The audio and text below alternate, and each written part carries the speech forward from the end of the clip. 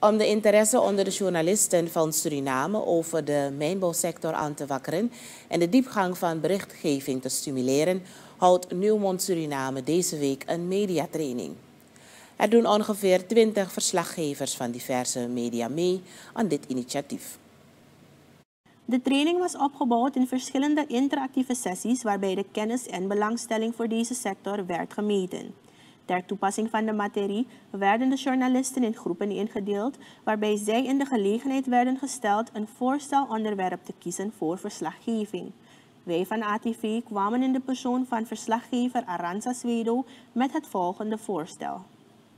Zoals meneer Magen heeft aangegeven, zijn via gefocust op natuurlijk de nadelen van het product bijvoorbeeld die ze gebruiken of de diensten die ze leveren. Maar als we kijken naar community engagement is het natuurlijk ook wel belangrijk om te stellen hoe ga je om met de lokale gemeenschap. En zij zijn al wel betrokken in jullie projecten.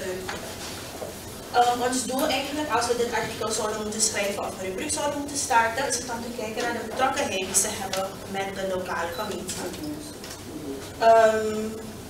Ja, de hoofdpunten waar we naar zullen kijken is de communicatie vanuit Newmont naar de lokale gemeenschap toe en de reactie op de communicatie. En de reden waarom we deze twee punten heel belangrijk vinden, is omdat in de journalistiek is sowieso neutraal moet staan en van beide kanten uit vraagstukken moet belichten. Dus als we jullie gaan vragen, maar hoe is jullie communicatie naar de lokale gemeenschap? En moeten we sowieso ook aan de samenleving vragen, is het daadwerkelijk echt als we ze dat zeg maar aangeven. Dus vandaar dat we de reactie ook sowieso willen weten. En hoe worden de vraagstukken aangepakt vanuit de lokale gemeenschap? Als er bijvoorbeeld een vraagstuk speelt dat ook betrekking heeft op jullie bedrijf, hoe wordt het gecommuniceerd naar ze? Hoe worden die dingen aangepakt als ze wel aangepakt worden?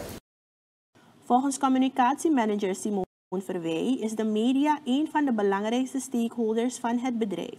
Daarom is het belangrijk om de journalisten in te lichten en aan te moedigen onderzoek te doen in de mijnbouwsector.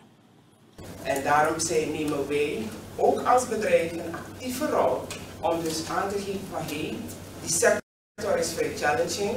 We hebben critical stakeholders en het is altijd goed dat we momenten als dit meenemen om dus knowledge te sharen.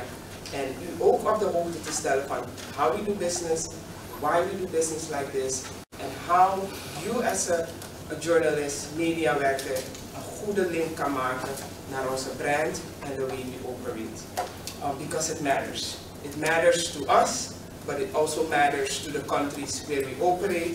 It matters to the host communities where we operate, so that we tell a story.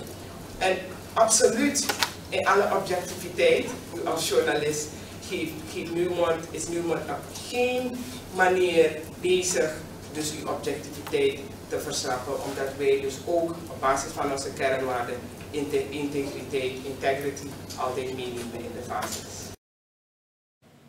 De Mediaweek loopt tot en met woensdag 19 oktober en wordt verzorgd door Kolberg Media Consultancy en Trainingen.